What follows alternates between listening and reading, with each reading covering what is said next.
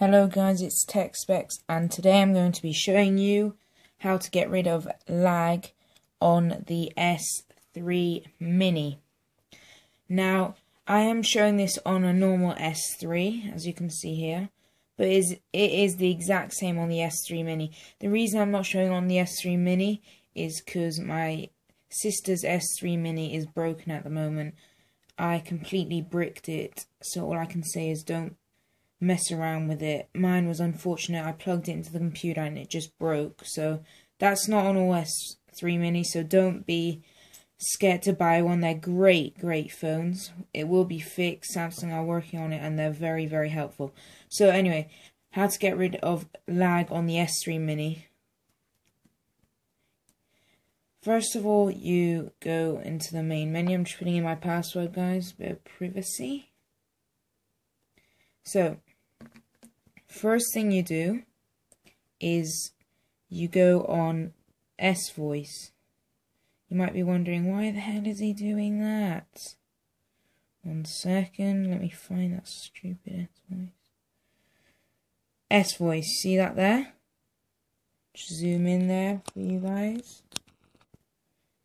There's S-Voice. So I am going here because S-Voice is the main reason for the lag. When you press the home button, it lags. Stuff like that is S-Voice. It is a nuisance. Okay, so what you do is you go on S-Voice.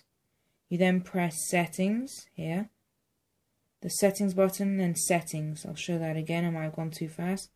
Settings button. Settings.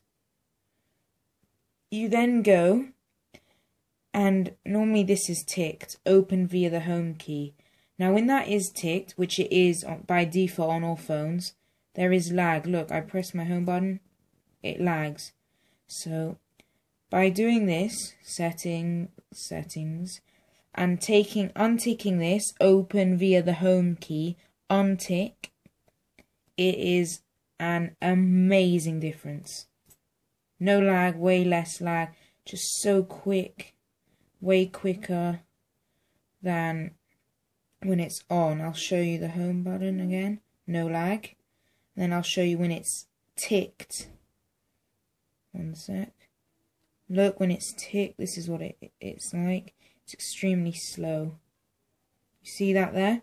Very slow, and it's a lot slower in general. Maybe not in the moving the screens and stuff like that, but trust me, pressing the home button is a lot slower. So sorry.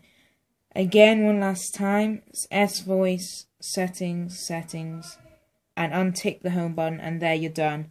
Okay, hope you enjoyed this. Subscribe, like, do whatever you want, all that crap. Peace out, guys.